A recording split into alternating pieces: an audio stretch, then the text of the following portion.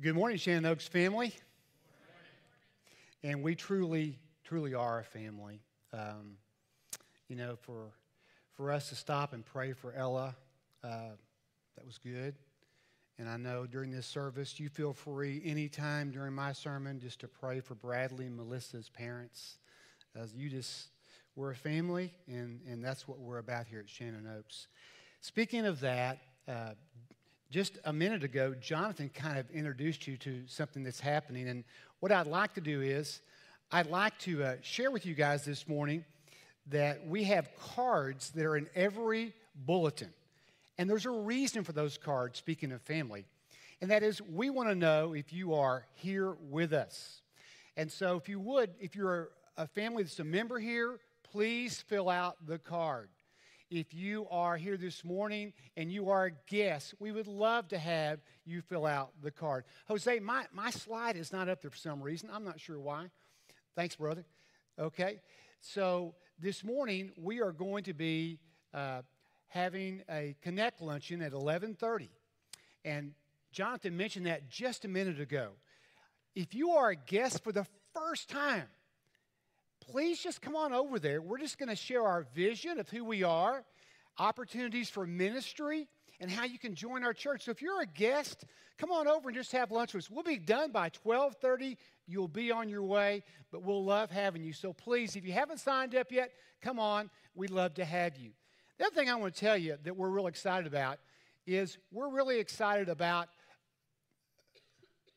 our Gospel of John study.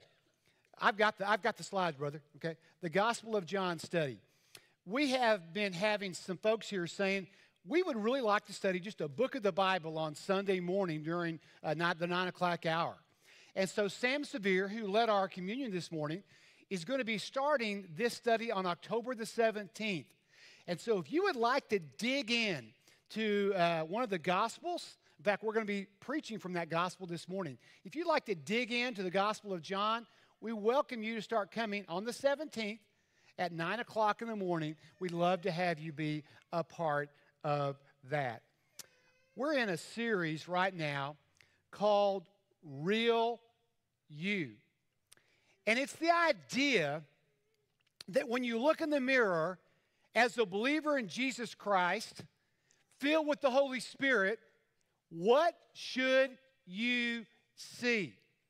And so in week 1, we see in Galatians that the fruit of the Spirit is love. In week 1, we said what we ought to see is a person filled with agape love who seeks the highest good of another. We see that joy is another part, that we have a joy because we know we've already won the victory, and it just kind of exudes out of us. We have peace, a peace that passes all understanding. No external circumstances can take away that peace. And then we have what we call patience, or we might want to call it a patient persistence. And that is, we have within us patience that endures. Then we said we also are people that are filled with kindness and goodness, and we combine those together. And then last week we talked about how we are people who are faithful. This morning we're going to come to another aspect of the fruit of the Spirit. It's the aspect of gentleness. The aspect of gentleness. Now, the actual Greek word is the word praphis. And the Expositor's Greek New Testament gives us this definition of praphis. It's when we walk in the Spirit and we understand that the outcome of our life is truly humility. That the outcome of our life is one who walks in humility.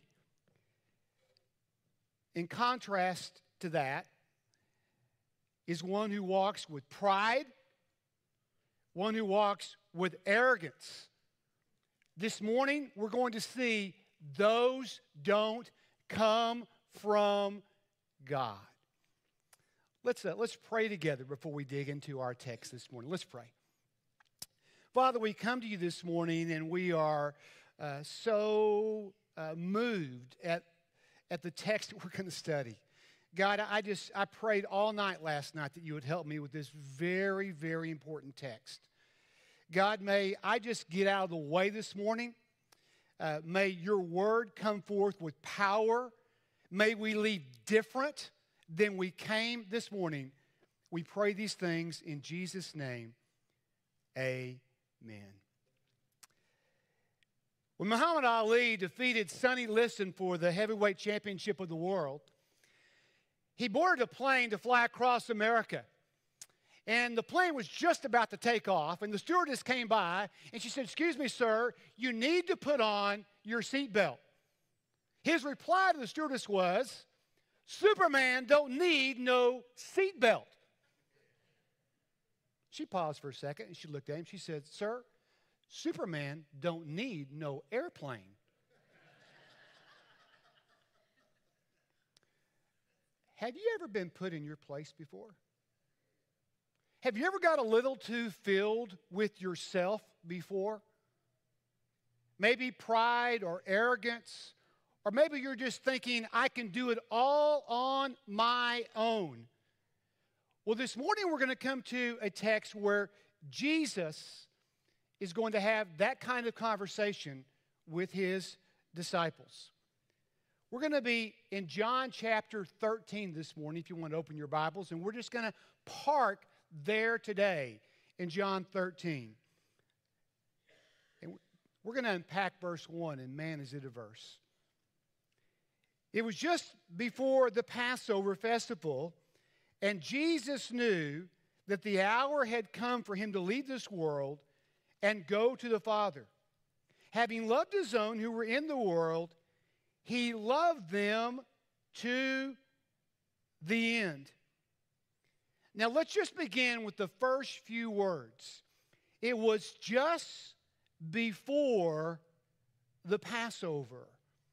If you know your Old Testament, the Passover was the last of the plagues that came to Egypt when the firstborn male would die as the death angel came over the homes.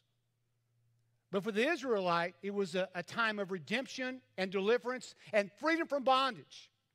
For if they would slay the lamb and take the blood of the lamb and put it on the doorpost, the death angel would pass over them. And sure enough, that's what happened, and they were free. And they were led out of bondage. Jesus, as he comes to this upper room, knows that it's time for Passover. And when John the Baptist saw Jesus, this is what John the Baptist said in John 1:29, "Behold, the Lamb of God who takes away the sin of the world." And Jesus knew at Passover that he was to be that lamb. I just need you to stop what you're doing right now, and I just want you to focus on Jesus. What must have Jesus been feeling at that moment? Passover's in the air. He's gathered together with those that he loves, and he is to be the lamb that's going to be slain. Have you ever had a couple of events in your life ever converge on you like that and just overwhelm you? My son, Chandler, is always telling me, "Dad, watch this. Mom, watch this, watch this." And Talisa and I watch sports. Talisa reads books. We're not big TV watchers. But he says, "Dad, you've got to watch this series." It was called Parenthood.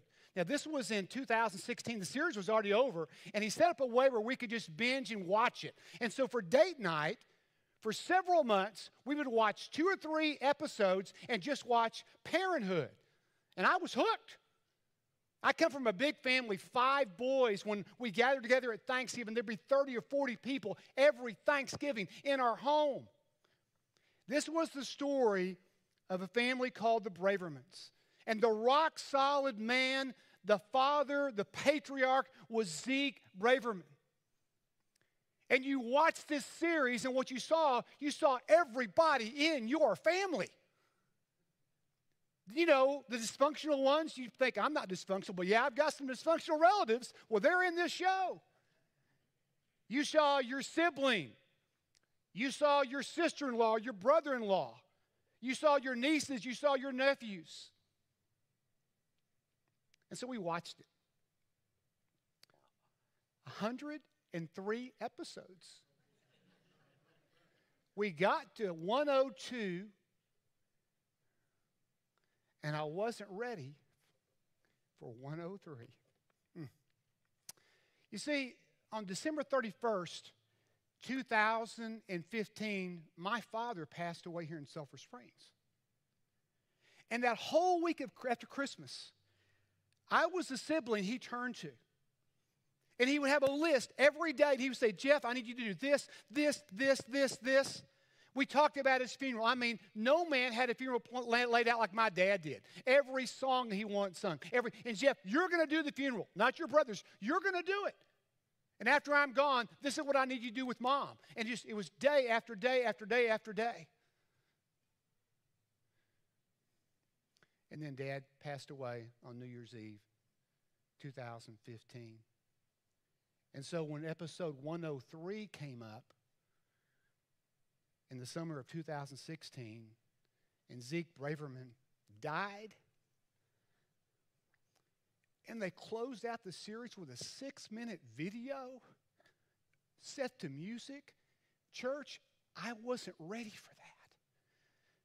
I didn't cry at the funeral because I was the minister in charge. I didn't cry when my dad died because I was the sibling that was in charge. And I'd stuffed all this inside of me for 6 months, and it just overwhelmed me. Have you ever been there? Maybe it's a story, maybe it's a book, maybe it's an event, maybe it's a movie, maybe it's a sermon. And whatever you got stuffed inside of you, something else comes in, it overlaps that, and you're just overwhelmed. Jesus is at that moment here. He is the Lamb to be slain. It's more than that, though.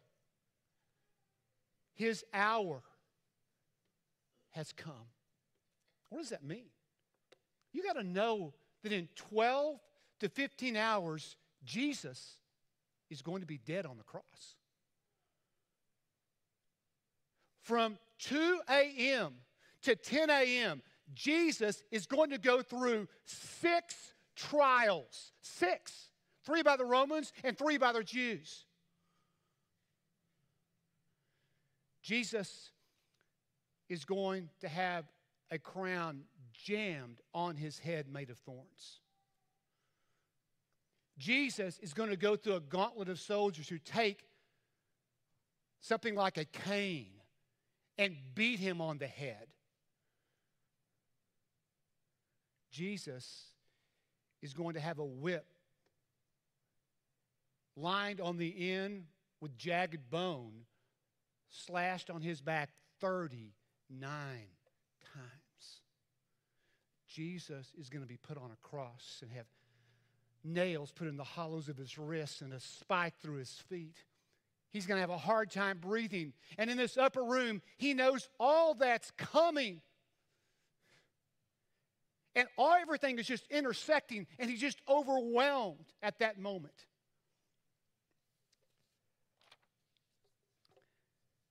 And then, all of a sudden, in the middle of the dinner, he gets up. Charles Swindoll is one of my favorite preachers. He preaches in Frisco, Texas for Stonebriar Community Church. I've been over to hear him. I just love the guy.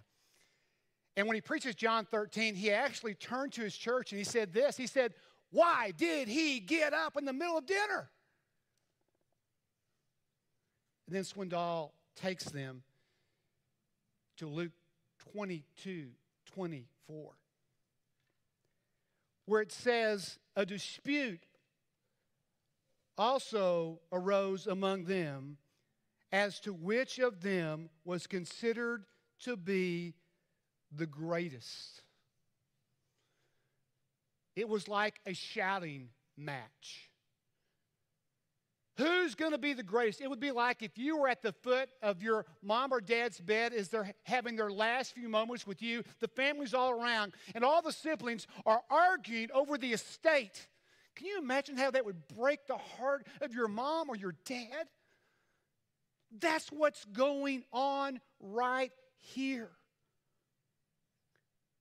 And what's really sad about this, when you think about this, Jesus has invested 3 years of his life in these guys. Not only has he spoken things to them, he's shown them. But just look at a couple of things that he has spoken to them. Whoever welcomes this little child in my name welcomes me. And whoever welcomes me welcomes the one who sent me. For it is the one who is least among you all who is the greatest. And here they are arguing about who's going to be the greatest. He has modeled, he has taught. Guys, it's not about you. What about this one? Sitting down, Jesus called the 12 and said, anyone who wants to be the first must be the very last and the servant of all. I'd like to invite you this morning to take your bulletin, open it up, and I just want us to leave here this morning with 3 really important points that I want us to try and live out this week. By the way, as you walk out, if you're a guest here for the first time, we have at our Connect table outside and also at the giving tables, we have these lanyards, and we practice every week living out whatever I'm preaching. We memorize the verse. Just grab one as you live. We hang them in our cars, so wherever we go, we remember who we are and whose we are. The first thing I would like to invite you to write down this morning is this: humility is unannounced. It's unannounced. Isn't it amazing? How would you have reacted had you been Jesus? What would you have done at this dinner? Well, this is what Jesus did. He got up from the meal. He took off his outer clothing. He wrapped a towel around his waist. And after that, he poured water into a basin, and he began to wash his disciples' feet, drying them with the towel that was wrapped around him. Why was he doing this? Because they had dirty feet. You see, this was the custom. Whenever you came into a room to have supper, a servant would be there, and the host would provide the servant that would wash your feet. There's no host here. And so the tradition was the first one who came in the house, if there was no host, that first person then would wash the feet of the others. Disciple number 1 said, nope, not me. Disciple number 2 said, not me. Disciple number 3 said, not me. Not one of those 12 men was willing to do what was accustomed in that time. Not one. And so Jesus doesn't announce it. He doesn't make a big deal out of it. Jesus simply shows them what it means to be a servant. He demonstrates what it means, who we really are. Jesus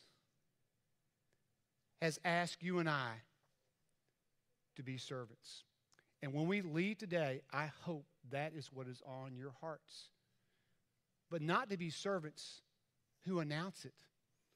If you want to read about that, just go later on and read Matthew 23, and you can read all about the leaders in Jesus' day. Oh, they were servants. As long as they got the big billboard sign, as long as their name was on the scoreboard at the college football stadium. That's the kind of servants they were. Jesus says we are the people who serve unannounced. Secondly, humility receives without embarrassment. It's interesting when he comes to Simon Peter, his reaction. Let's look at it together. Simon Peter's reaction to Jesus bending down with the basin, taking Peter's dirty feet and washing those dirty feet. Here is Peter's reaction. He came to Simon Peter, who said to him, Lord, are you going to wash my feet? Jesus replied, you do not realize now what I'm doing, but later you will understand. No, said Peter, you shall never wash my feet.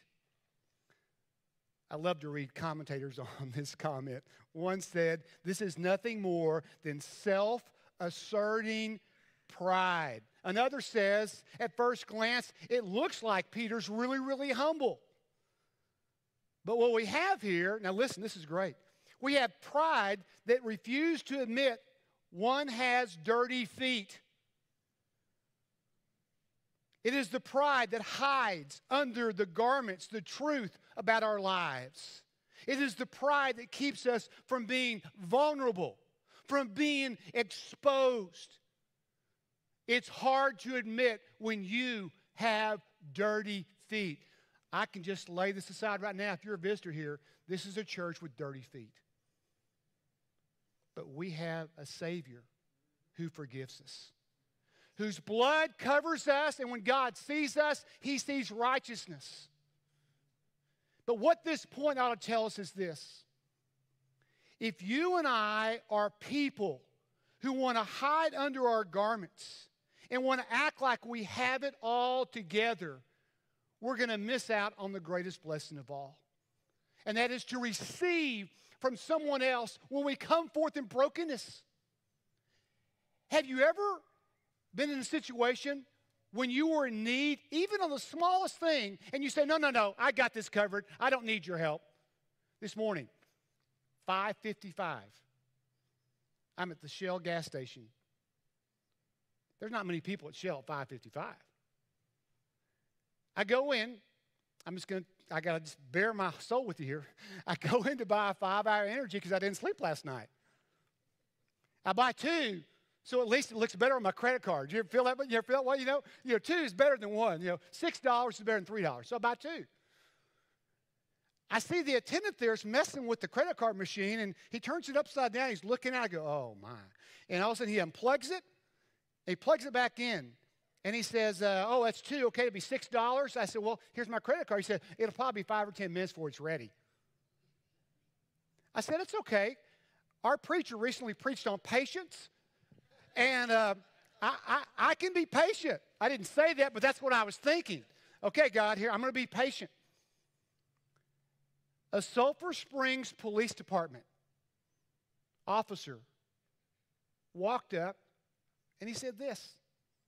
He opened up his wallet, pulled out $6. And he says, I got you covered.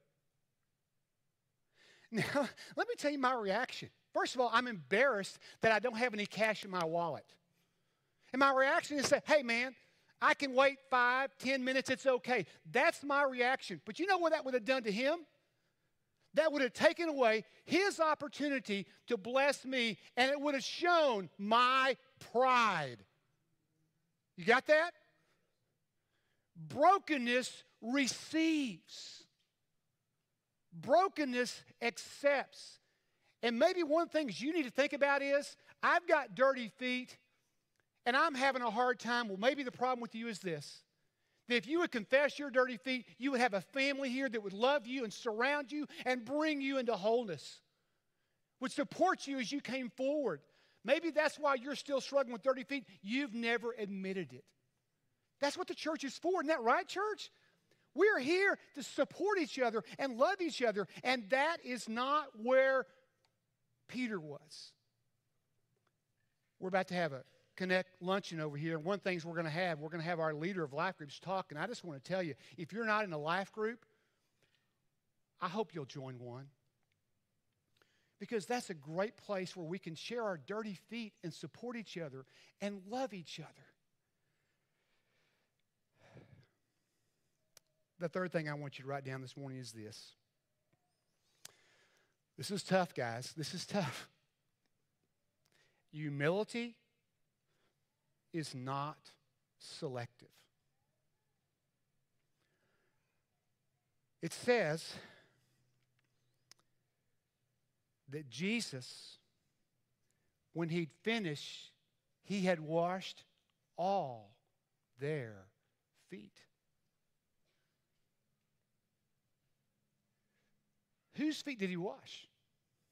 Well, he washed a guy who was about to deny him 3 times. He washed his feet. He washed a guy who was going to doubt him.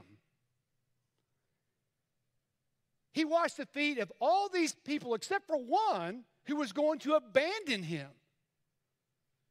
And then he washed the feet of one guy who was going to sell him out for $6,000 of today's money. Sell him out. So I got a question for you this morning. Have you come to a point in your walk with the Lord, because the Holy Spirit can help you get there? That's what's promised here in Galatians 5. Have you come to a place in your walk where you wouldn't pass by anybody's feet? Is there someone you know you would refuse to wash their feet?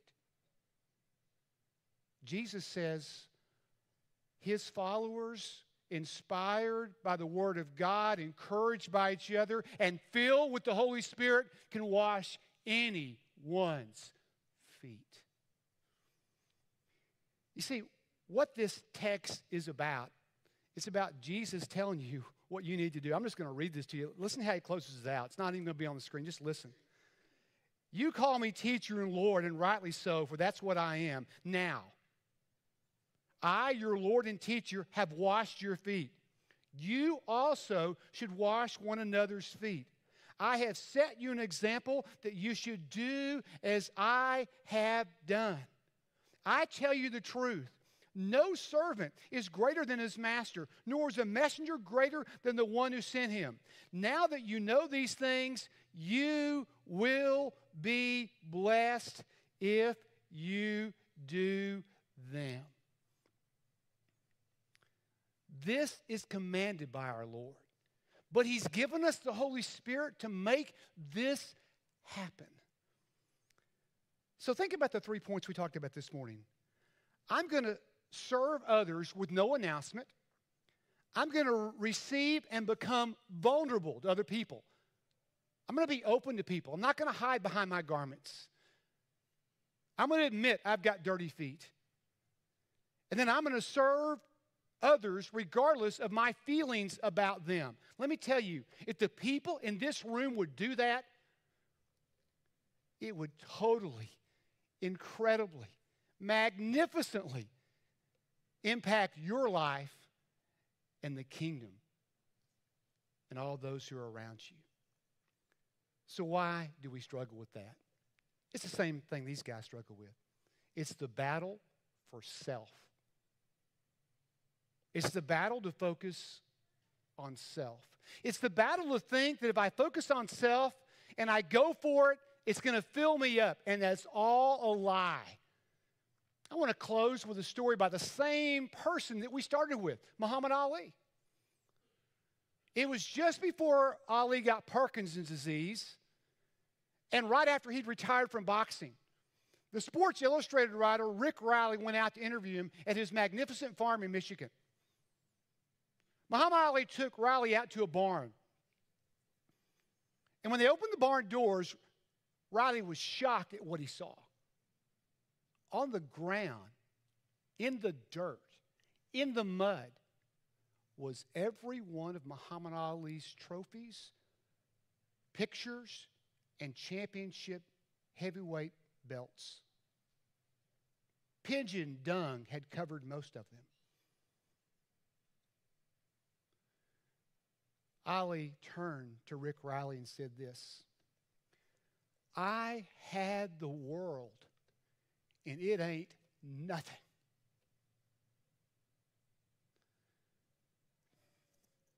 Let me tell you what Jesus tells us. Jesus says this, whoever wants to save their life will lose it. But whoever loses their life for me will find it. I just want to invite you on a journey with me for the next 9 months. Let's just do this together. Let's just lose ourselves in Jesus. Let's lose ourselves in our love for God and our love for the Holy Spirit. Let's lose ourselves in our love for our spouses and our kids and our friends and the unlovable. Let's just lose our life and empty ourselves into Jesus. If we will do that, this is the promise we have from the Lord. You will be blessed. This morning, as we do every Sunday, we're going to offer you a chance to come forward for prayers. Was there anything in the message this morning that hit home with you? I mean, is there anything that you're holding on to that this morning the Word of God converged on your story and you felt that emotional ding? Have you been leaving work or home with something heavy on your heart and on your shoulders? Don't leave this place with that. We invite you to come forward this morning and just pray with us this morning. And leave free. We've been singing about that. How moving were those songs this morning when we said we are free. We are free indeed. It is true. Maybe you're here this morning and you've never accepted Jesus Christ as your Lord and Savior. You can come this morning and do that. And then you can follow up and be baptized. The baptism is right over here, a baptismal area. And we can baptize you this morning. You know, I mentioned some things a minute ago. I mentioned we can lose ourselves in our marriage. Have you been doing that? Men, have you been treating your wives like they're the queen of your house? Wives, have you been loving and supporting and treating your husbands like they're the king of the house? Have you been focusing on the needs of your kids? Have you been loving? Have they seen inside of you Jesus? Do any of you guys need this morning to come forward and say, man, I just need a new start in my life? We're going to sing a song together. If you need to come for any reason, we're going to have prayer teams down here. We invite you to come right now as we stand and sing. Please come this morning.